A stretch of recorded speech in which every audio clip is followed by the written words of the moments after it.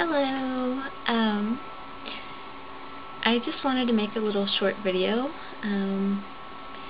thanking people for all their positive responses that I've gotten so far. I've been really shocked and amazed, how inviting everyone's been. 'Cause here in America, don't get me wrong, I'm very patriotic. I'm actually Republican. I don't want any hateful comments about that because I do not agree with everything the Republicans do and say. But I've been really amazed because you get this feeling sometimes that Islam and Muslims are this very exclusive group of people, and that you have to be a certain thing or say something or do a certain amount of things before they'll really accept you or get into all that. And I've been really amazed because it's been quite the opposite.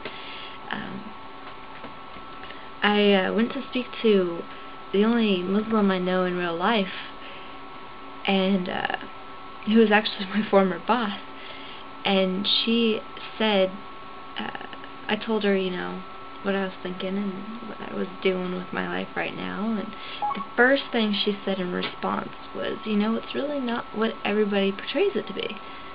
And I've been really amazed. I can't get over it, how right she's been. And it's just mind-boggling, I'm just so in awe right now. Sorry about the dinging on my computer. Can't turn it off right now, but you might hear it a couple more times. Anyway, where was I?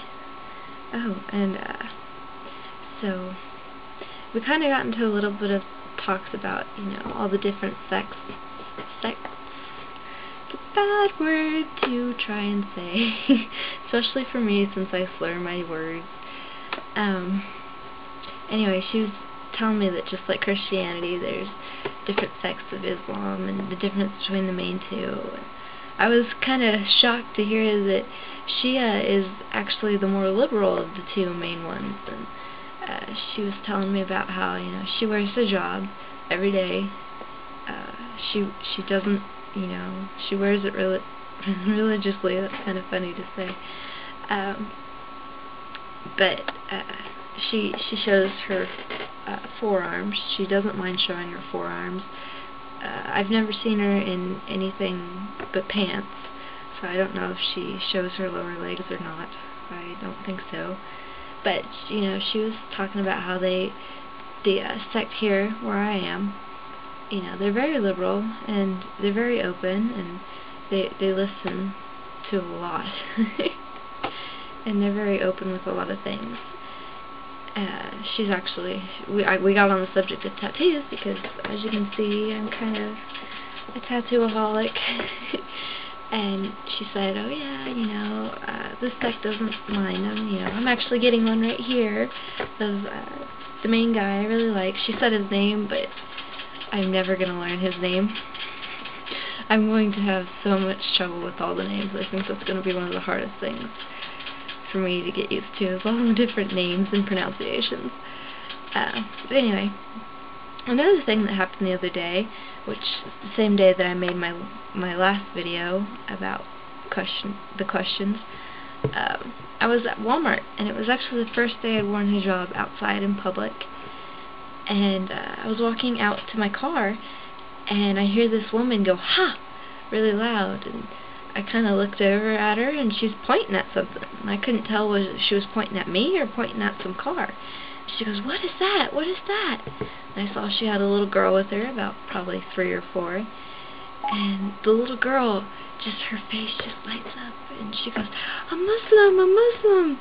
And she runs over to me, and she gives me the biggest hug that I've ever had from a little kid. Seriously, I thought she was going to knock me over, and I was really startled. And I explained, I'm not a Muslim yet. I'm just, I'm a Muslim in training, I guess. Anyway, that really surprised me, my first day out in hijab, to get that kind of response. But that was the only really positive one I got all day. Every other interaction was pretty much neutral, or, you know, don't look at her, she might think we're being racist, or whatever. Which, yes, Islam is not a race, it's a religion. But it's amazing how many people avoid your eyesight. Because, you know, normally I talk to people. When I talk to people, I look in their eyes. I stare. I make eye contact directly at their eyes. And it's amazing. I was trying to do that while I was wearing hijab, and so many people, you know, they talk to me like this, or they talk to me kind of like this, or it was just, I don't know. I mean, I didn't get anything bad. Like, I've heard a couple stories. Around Wichita, which is where I am. Anywho, this has kind of gone on longer and more than just a thank you. I kind of get to talking sometimes. Anyway, to go back to the reason why I started this video, big thank you again to everyone who's left me such positive comments. I'm feeling really good, you know. I'm feeling good about myself for the first time in a long time. And anywho, I want to show you something. I got this the other day. I don't know if it's going to be worth the read, but it's Teach Yourself Islam. I found it at the bookstore. It was actually on sale, so I was like, I'll get it and I'll see what it's about. It's got some of the customs in it, and explaining things like alcohol, Islamic views on alcohol and drugs and smoking. And it's got Ramadan and different things in it, so hopefully that'll be a good read.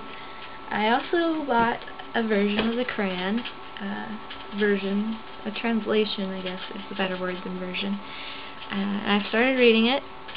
I've read bits before, and I've read the Bible too, so a lot of the stories that are in the Bible are in the Quran and vice versa.